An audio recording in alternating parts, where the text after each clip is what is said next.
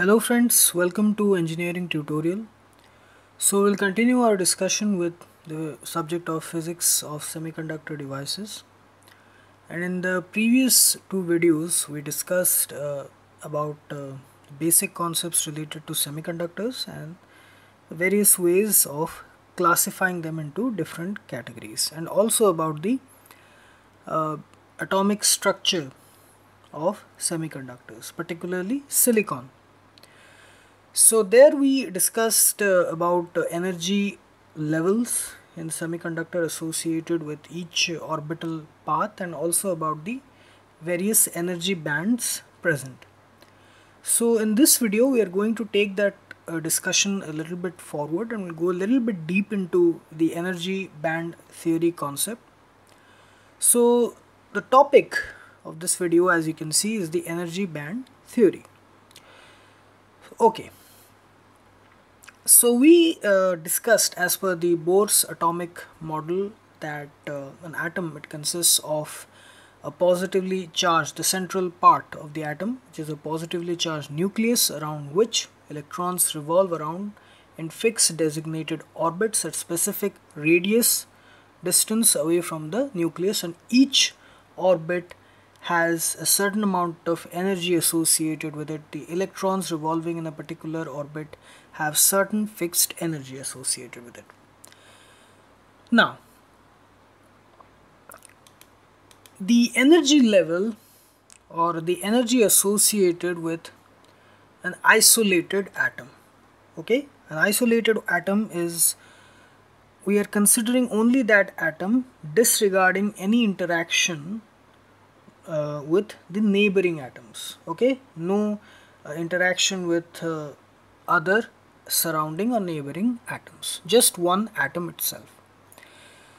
So for an isolated atom, the electrons, they have distinct energy levels. The electrons revolving in various designated fixed orbits, they will have distinct discrete energy levels. So in order to understand this video, I recommend you to please watch the previous two videos first and then come to this video, okay, about the atomic structure and the semiconductor classification.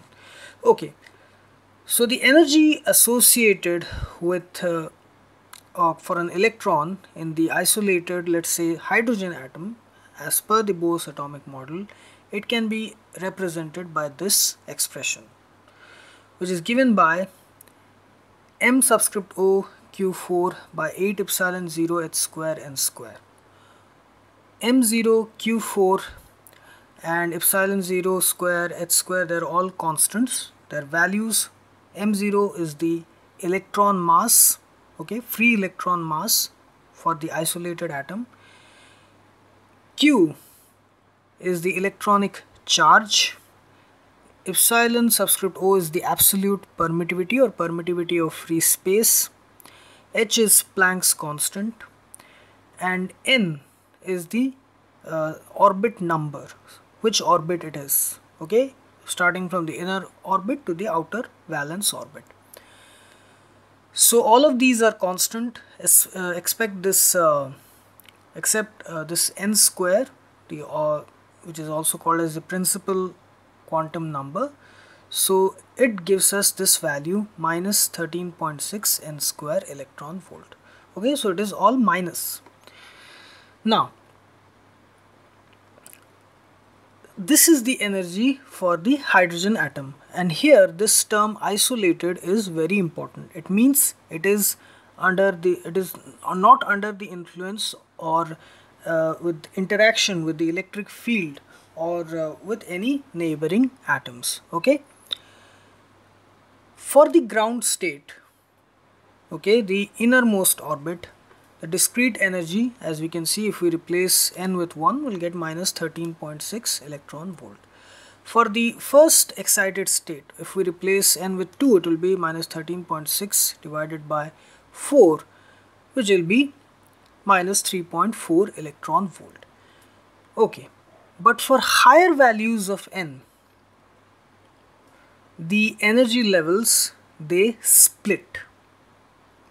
Why this happens? This is because of the interaction with the other surrounding atoms. Why it happens, we'll discuss. So it happens as per the azimuthal or angular quantum numbers, and there also the concept of S, P, D and F subshells, they come into play, which we have studied in chemistry in our college days. So if we consider two identical atoms, okay, two identical atoms, same atoms, separated by a large distance, okay, large distance, they have no interaction with each other. It means we can consider two isolated identical atoms. So the energy levels for these atoms will be same for any principal quantum number as per this relation. Okay, they're isolated, they're separated by a large distance, so their energy level will be the same for any value of the orbit number. So this same energy level of two identical isolated atoms is called as doubly degenerate level. Now, when these two atoms are brought close together, okay, the interatomic distance, it starts to reduce. We reduce that distance. What happens is the doubly degenerate level, it splits into two separate energy levels. It is because of the interaction between two atoms. Okay, so we can try to understand this with the help of this diagram. This is the fixed constant energy level for two identical isolated atoms. They have the same energy as per this relationship. Okay, the electron energy for two identical isolated atoms for a particular quantum number n, it is same. Up to this point, okay, up to this point, the two atoms are separated by a large distance. It means they are isolated. When they are brought close together and beyond a certain interatomic distance, the interaction between the two atoms, basically it is attraction or repulsion, this causes splitting of this same or fixed constant energy level, which is called as the doubly degenerate energy level. This constant energy level, it splits into two separate energy levels. This happens when the distance between the two atoms, it starts decreasing, and this splitting, it becomes prominent at the equilibrium interatomic distance, which is in the order of angstroms. Okay, it is in the order of angstroms generally. Now, this is the phenomena that happens. Now, if we consider n isolated identical atoms, n different atoms we consider which are far away from each other. So, for these n isolated identical atoms, the energy level isolated, okay, far away from each other, their energy levels will be the same for any given quantum number as per this relationship. Okay, for n separate atoms far away from each other, no interaction, their energy level will be constant. So when they are brought close together, the interatomic distance between them starts reducing. They will also split into n closely spaced energy levels. So when two atoms are brought close together, they split into two energy levels.